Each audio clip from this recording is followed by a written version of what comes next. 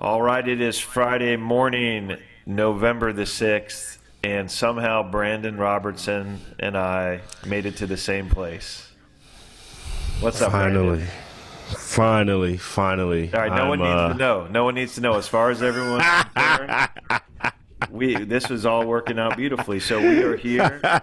It's Friday morning, and one of our favorite guest musicians and educators, Brandon Robertson, is with us for our topic today that we are calling Practice for 2 Hours a Day with an exclamation point. And Brandon's got, it looks like, his NASA shirt on today. So we are taking off and we are going places, people. And so everybody's muted for the courtesy of the session as usual. But if there are questions, we will get those to Brandon using the chat feature. Check out our studio resource at the Education and Outreach section of clearwaterjazz.com. You're going to find all the past Young Lions Jazz Master virtual sessions there. Brandon's got a bunch that are just fantastic. I'm going to read you some of them right now. Where do I begin as a professional musician? Breathe, relax, focus, simple tools during performance. Raise the bar, preparing for performance. How to develop melodic bass lines. Tempos and styles, how to develop endurance during a performance. Thinking like a horn player from a bass perspective. How to capture big sound on the bass. Playing duo performances. Creating new music composition and charts. Accompanying a vocalist. And then today, practice for 2 hours a day. We've got some more coming up with Brandon too. He's just been a regular and really helping to build this wonderful treasure. We are so grateful for that. And we'd like to thank our sponsors at Blue Water Wealth Management at Steward Partners for sponsoring that studio resource. And we'd also like to thank Marine Max Clearwater, who sponsors the podcast, the Young Lions Jazz Master Virtual Sessions podcast. You can search that wherever you stream your podcasts. We're getting close to 3,000 total plays in just a few months with the podcast. Wow. So, super cool. Making these great resources accessible and free to students of all ages and abilities, which is important to Clearwater Jazz Holiday Education and Outreach mission. So let me tell you a little bit about Brandon. We're going to turn it over to him. Brandon is an Emmy-nominated music director. He's a professional upright electric bassist, composer, and music educator, originally from Tampa. He completed his Bachelor of Arts in Music from Florida State University in 2009 and a Master of Music in Jazz Studies in the spring of 2016. Currently, he's the Director of Jazz Studies and Director of FGCU Basketball Band at Florida Gulf Coast University in Fort Myers, Florida. In 2018, Brandon was nominated for an Emmy Award for Best Documentary for Educational Collegiate Programs featuring the FGCU Jazz Ensemble. He is a prominent band leader. He's taken his band on multiple national tours, headlining at some of the top jazz venues in the country. To add to that impressive resume, he's performed with notable acts such as the world-famous Count Basie Orchestra led by director Scotty Barnhart, vocalist Carmen Bradford, Jason Marcellus, Marcus Roberts, Marty Morell, Wycliffe Gordon, many more. He's been featured as a performer, band leader at various national jazz festivals, and please check out his first debut album released not too long ago, Based on a True Story, BASS''D on a True Story. That was released in the fall of 2019, which reached all the way to number 16 on the iTunes Top 200, and Brandon's showing it to you for those watching this later, and now he's showing it on the video screen, or for those of you listening to the podcast who can't see that, but check that album out. It's really wonderful. And Brandon's also going to be participating in one of the upcoming Clearwater Jazz Holiday Wanderlust series. I think it's on November 20th. One of our rooftop concert series where he'll be playing, and La Lucha is also part of that night, doing a pretty cool 80s theme night. So we're really excited to have Brandon with us for that. And with that, I'm going to turn it over to Brandon. Welcome back, man. Oh, man, thank you guys, first of all, for having me back. It's always a wonderful time when I get to come here and do these virtual master classes. This is like family now. It's becoming more conversational versus educational now. It's like me just passing down knowledge to the next youth. So if you're watching this, treat this as a conversation, like as though we're just talking, right? But you're getting something out of it, okay? So for today, this is going to be very simple and not complex at all. It would only be complex if you make it that way, right? So I want to talk about how to practice in 2 hours. Now, why 2 hours? Let's back up for a second. So when I was in college, I was a struggling, young, naive musician who just wanted to play bass. That's all I wanted to do. I didn't want to go to class.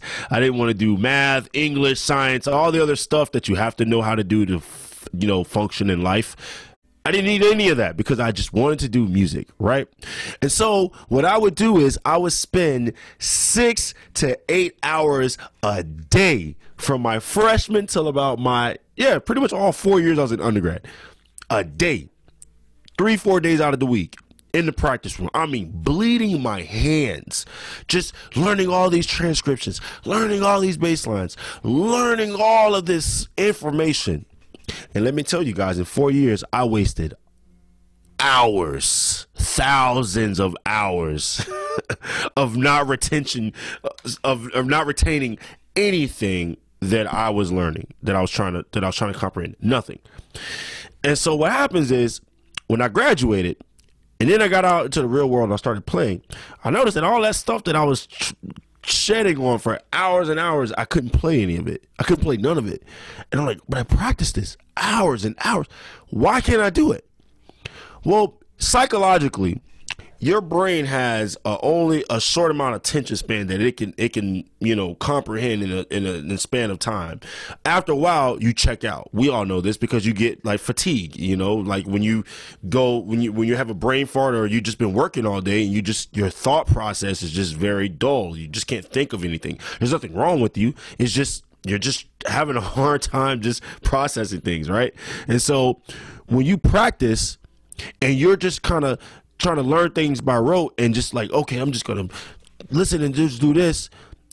What are you gaining out of that? Are you actually practicing something or are you just learning something? So there's a difference between you learning something for the sake of whatever that intent is and then practicing something with the intent of knowing how to do it. So when we get up in the morning, we brush our teeth, we open the door. It's a repetitive practice. It's a daily routine. So when you practice, when you're doing music, it's the same thing. And if you don't think like that, you will be spending times in the practice rooms for hours like I used to, not accomplishing anything. You think you are, but then when the time comes for you to actually do it, you can't because you're having to think about back a couple of hours ago what you did. And you didn't give yourself time to get a break, let it marinate, let it process, and then come back to it.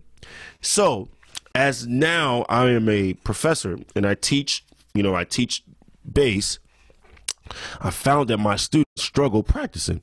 They would come into their lessons and they wouldn't sound prepared, even though I know that they actually do practice because my students do practice, but they didn't sound prepared. So then I would ask the question, how long are you practicing? Oh, professor, I practice for like, 4 hours, 5 hours, and I'm doing everything you're showing me. Okay, tell me what you're doing when you're practicing. Well, I'm working on this and I'm doing. So you just were repeating the piece over and over, but you weren't actually practicing the parts that you couldn't play. You just were repeating. Well, that's how I'm learning it because that's what I could do. I'm trying to like get it all under my belt, so that way when I come to your lesson, I'm prepared. But you're not, because now you're practicing backwards. Now you're going backwards. You're doing everything wrong. So I want to talk very briefly about how you can practice in 2 hours effectively. Now, I believe it's Kenny Warner who wrote out a book, Masterful Practicing. Masterful Artistry, something where you talk about how to practice, and there's mindful practicing and then there's mindless practicing.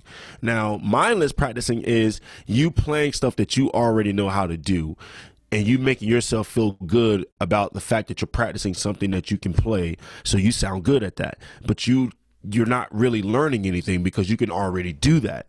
What you would actually learn from is the things that you can't do because you're practicing it, right? So I tell my students, in a 2-hour block, you should practice in 30-minute increments. And I'm going to break this down into 3 sectors. Sector number 1, the 2-hour block. This sector is for high school students. You guys are in school for 8 hours, 7 hours out of the day, 8 a.m. till about 2 o'clock, 2:30, whatever. I don't know how I've been in high school for so long. But you guys are in school for a couple hours, 6, 7 hours. Then if you have an extracurricular activity, which will consume about another 2 to 3 hours of your time after school, now you're at home by 5, 6 o'clock. At this point, you got homework. That might take up an hour, hour and a half. You got to eat dinner. So now it's 9 o'clock. You're tired. When do I find time to practice? So in a day, a 24-hour day, if you're at school and you're in band or you're in orchestra, anywhere, any instrumental ensemble, right? You take 30 minutes. If your teacher says, hey, you guys are going to just hang sections, okay, I'm going to take this 30 minutes to go practice. So this is what you do. In 30 minutes, if you're a high school student, you take 30 minutes to work on fundamentals. At the high school level, the fundamentals are most important because when you get to college, some of the fundamentals that you're expected to already know, you should have worked out. Because when you get to the freshman level, your applied teacher is going to expect you to know your major scales, your minor scales. You know how to play eighth notes rhythmically correct, 16th notes, triplets, 30-second notes, half notes, whole notes, quarter notes, whatever. You're expected to know this stuff. Theory-wise, that's a different story because some high schools do not teach theory. And so in that case, we are all aware that it takes time for you to get to that point. But in terms of your fundamentals, like the mechanics of your instrument, there are things that you are expected to know. So if you're in high school and you're in marching band or you're playing some sports or whatever, you need to take 30 minutes to work on fundamentals. So if you're a woodwind player, work on your long tones, work on your breathing. If you're a brass player, work on keeping your embouchure nice and tight. Work on how the airflow pushes out through your mouthpiece.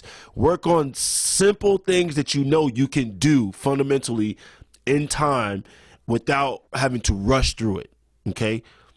And what you might think is monotonous and redundant, doing that over and over a course of time, you're actually building endurance. You're building the diligence to actually withstand certain performances. So especially if you're in marching band and, during football season, you're blowing your chops off because you're having to play triple forte the whole time, right?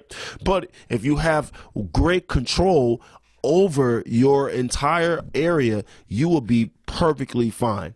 Okay. And so practicing your fundamentals is important. So for my high school students, taking 30 minutes, the first 30 minutes you're in school, work on your fundamentals. And then that next 30 minutes, if you have a piece in your ensemble that you're working on, there's a specific part, like there's a couple of measures that you're just struggling with, take that 30 minutes to work just on that. So the next 30 minutes after you've done your warm-ups with your scales, your long tones, your fundamental exercises with playing maybe an etude or some kind of rhythmic exercise, once you get through that, work on what I like to call your area of struggle. That's your next 30 minutes. Work on the area of struggle, specifically a specific area that you are having trouble with. That's 1 hour. That is very practical, and it's very intentional. Okay. Then the next hour is where you do the review. So you take the next 30 minutes at some point of the day. If you get another 30 minutes, you can pick up your instrument. Then you go and take that 30 minutes and you review over the section, not the part, but the section that part exists in, and then you connect what you practiced before, and you try to connect it to what you can already do, and you review that, and you try to piece it together, and you just spend time doing that only for 30 minutes. Then the last 30 minutes, which will be concluding your 2-hour practice session, will now be the overall test. So now you're testing yourself where you would play that passage and you would play it in time at tempo with the part that you were struggling with, and you would continue to play that over and over and just keep testing yourself to see if you can do it. Now, if you do this every single day, 2 hours a day, by the end of the week, you would have already accomplished 10 hours worth of practice, an intentional, mindful practicing. So by the next week, by the time your teacher hears you play that specific passage, they're going to know you worked on it, because it's going to sound different. It's going to sound a lot together because you had intentionally worked on a specific area that you were not able to do before. Now, this is for high school students.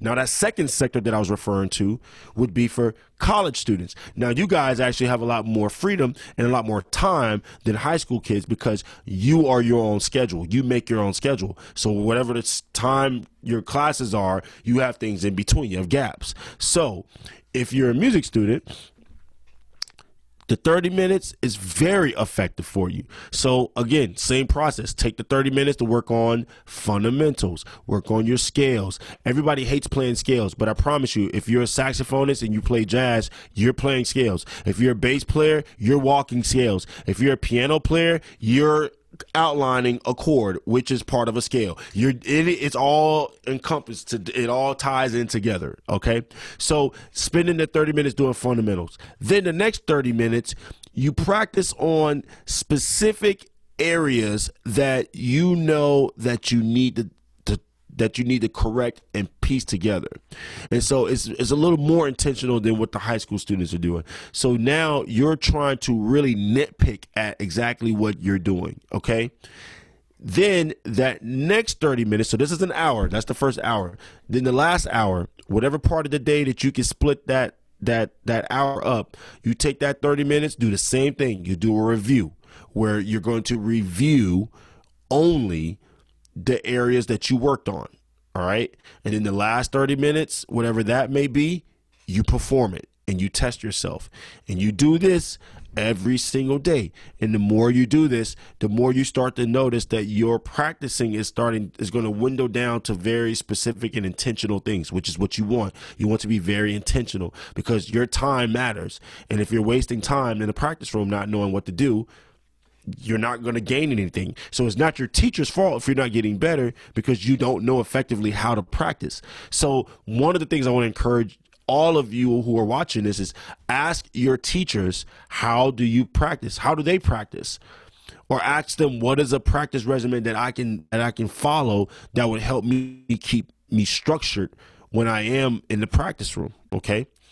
And so now my third sector is for musicians who are just out playing, just not specifically who's in school, but just someone who's, just casually, amateurly playing.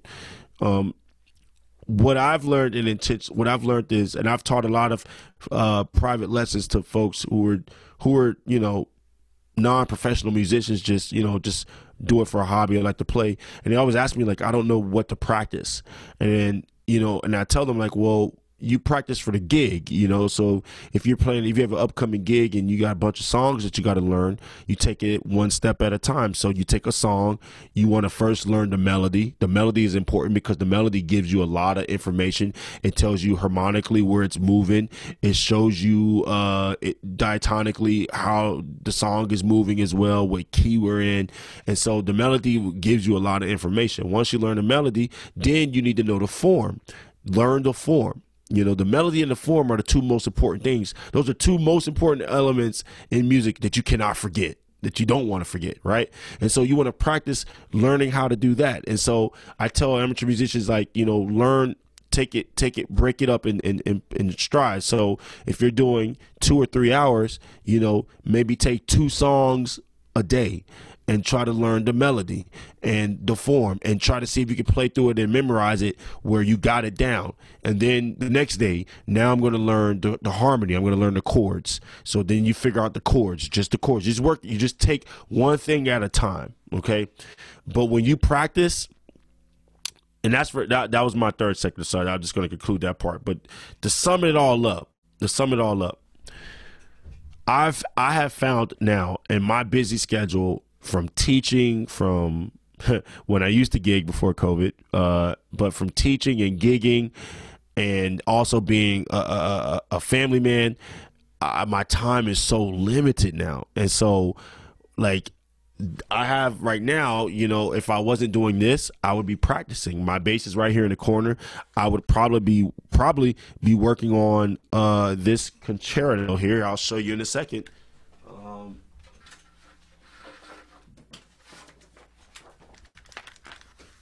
I'm working on this piece right here. This number 4.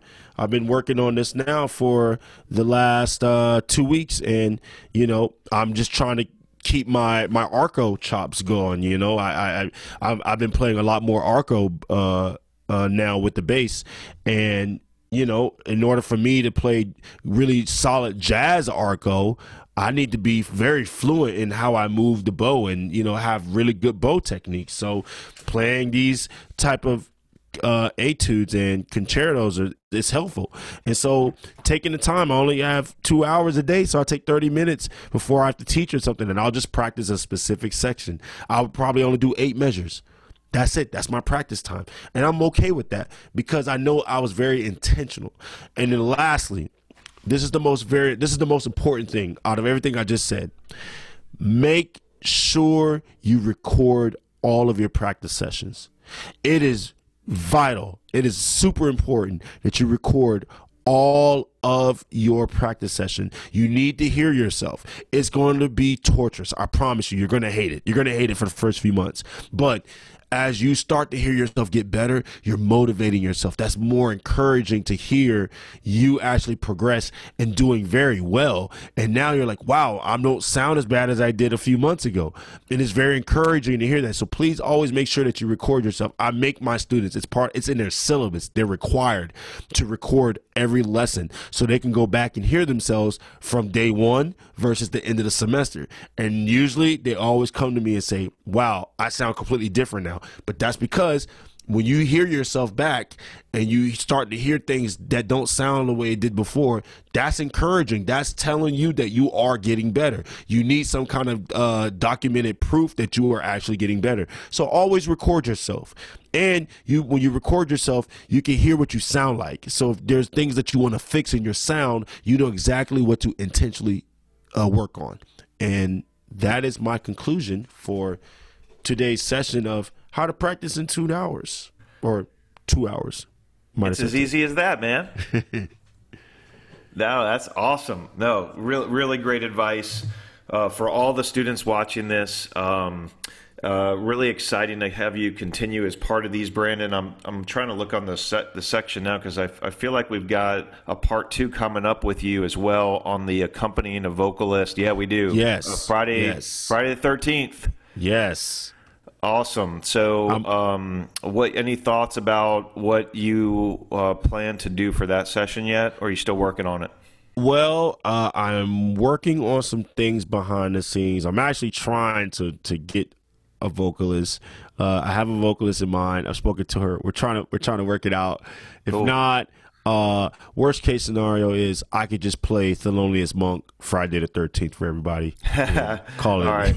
That sounds like a plan. And you're back with us too on Friday, December 4th with a topic, Know Your Worth, negotiating the gig. So that should be pretty cool. What are your thoughts on that one? Yes. Let me, I won't take up too much time, but let me chime in on that real quick. Okay. So this topic came up because I have a current student here at the university.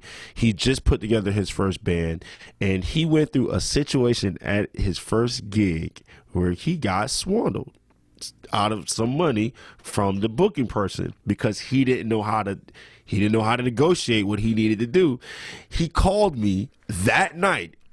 Luckily, my wife was happy enough to say, Brandon, go take care of that because your student sounds really upset right now. And I was like, thank you, baby. But I got on my student, like, don't call me that late. What's wrong with you? Anyways, he called me and he was in tears, like mad. Like, he's like, Professor, how did this happen? And I said, let's have a conversation. And we talked the next day. He told me what happened. And I said, you know what? Yeah, I think this needs to be a topic that I need to talk in one of my classes.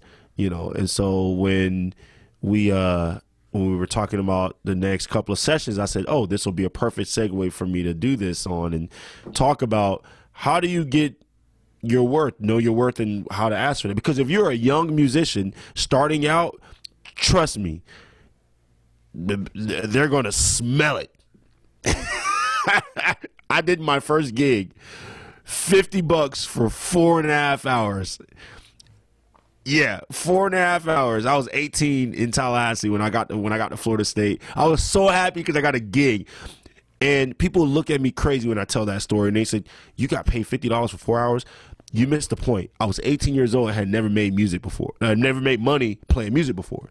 Like on my own. Like I played in church and stuff, but like, that's kind of like, you're up and coming. But when you're on your own, not living at home, and you made money playing music, that was exhilarating for me. I didn't care how much it was. The fact that I knew I could do it changed the whole course of the rest of my career, my journey in life.